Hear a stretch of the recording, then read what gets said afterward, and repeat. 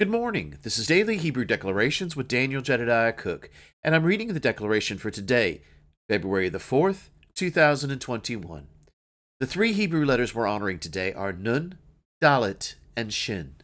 Along with those three living letters, we're also honoring the spirit of understanding, the spirit of the Lord, and the spirit of might. The declaration today reads this: to continue to increase, dimensions, dreams, and visions, all-consuming fire of Yahweh. Now, these past few days to me have been very, very deep.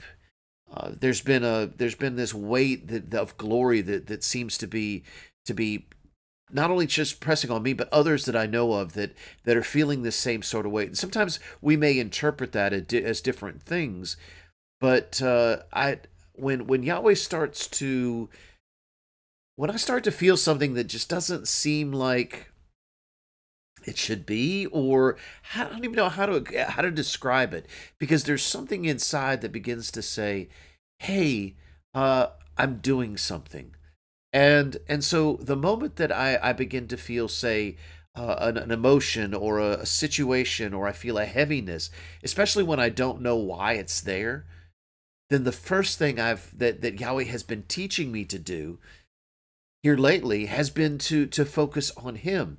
Because the first thing I'll do whenever I feel those things is, Yahweh, is there anything in me that I need to take care of? And then if I hear a no from that, then the next thing I think of, okay, Yahweh, then why are you feeling this way?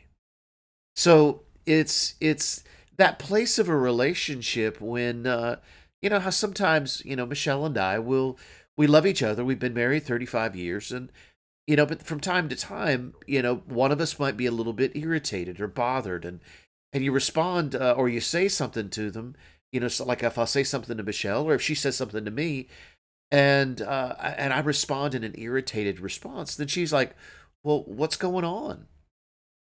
How much more so is that true with Yahweh? When as we have that kind of relationship with him, that we begin to say, but Yahweh, well, so what's going on? Is there something in your heart? Is there something that you're drawing me towards? You see, quite some time ago, Yahweh had taken me into the secret place, and when he did, he showed me a treasure that was hidden inside of that secret place.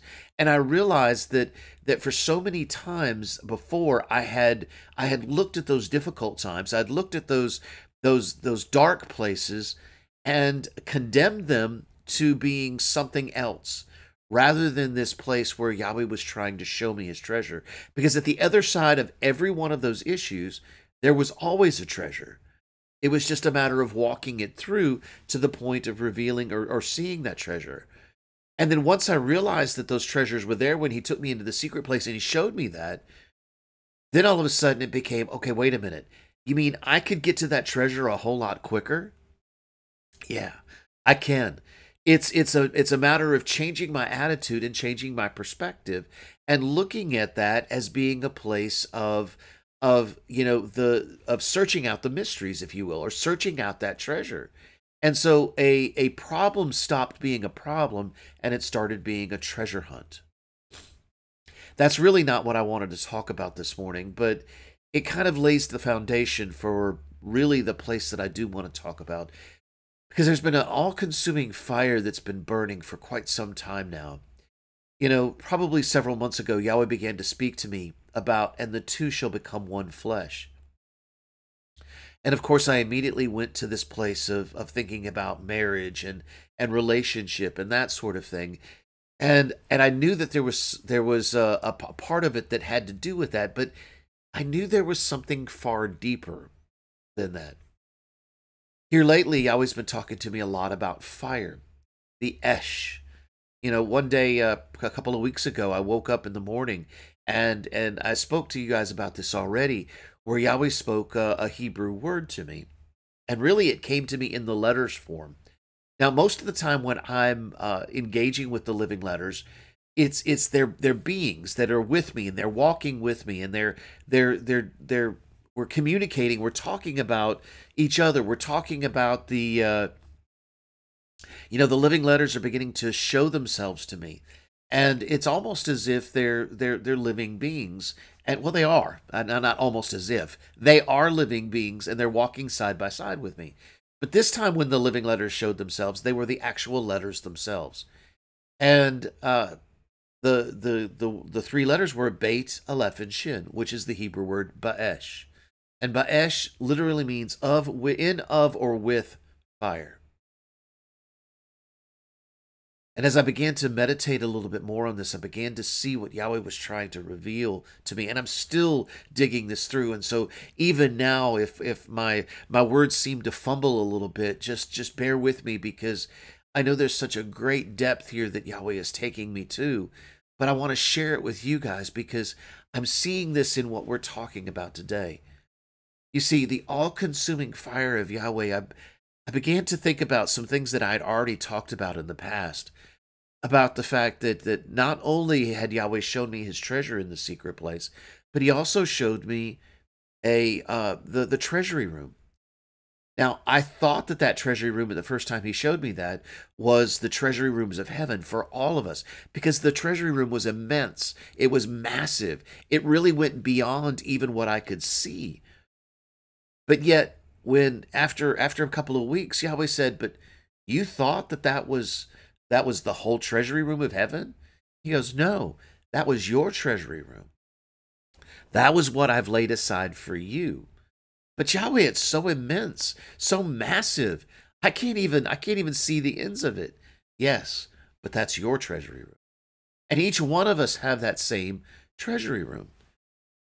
And so, in that same place, when Yahweh began to talk to me about the Hebrew word emunah, which is the Hebrew word for faith,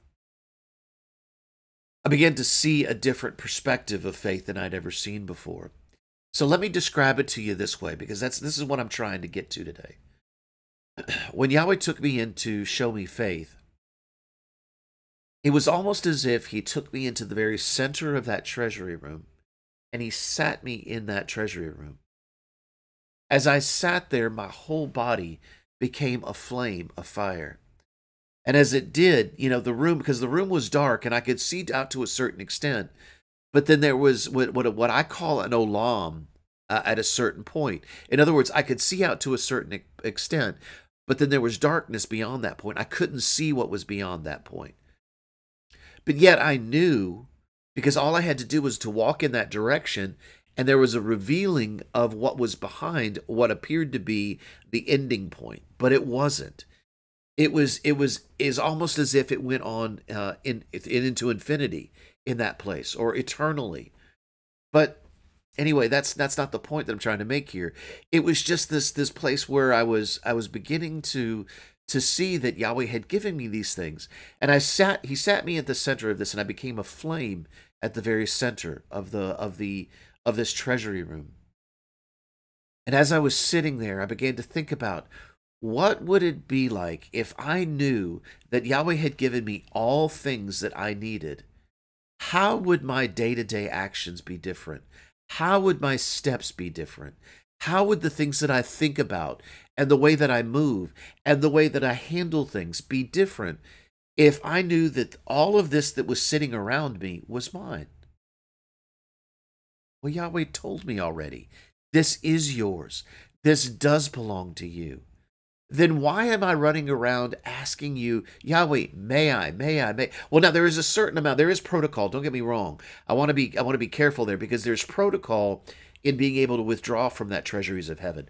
There were two things that there was a fear of the Lord on me when he took me there. And he told me that I could withdraw from these treasuries of heaven. And they were permission and choice. To ask him permission to withdraw from there. And then also choice. So, but there's certain things, just like our children, where I couldn't see my daughter going before my refrigerator, kneeling down with her hands clasped and saying, "Refrigerator, please give me a glass of milk. I so much would like to have a glass of milk. Would you please give me a glass of milk?" Because if I'm hearing this from the other room, I'm probably going to holler out to her and say, "Hey, open the kitchen door, open the refrigerator door, go grab you a glass of milk and get the milk yourself." You see what I'm saying? Because there are certain things that are a part of just life. But then there are other things where we have to ask permission. And so this is what all of this has to do with. But let me leave you with this today. How differently would you act? How differently would you handle things if you knew that everything that you needed was right there? How differently would you see them? How differently would you look?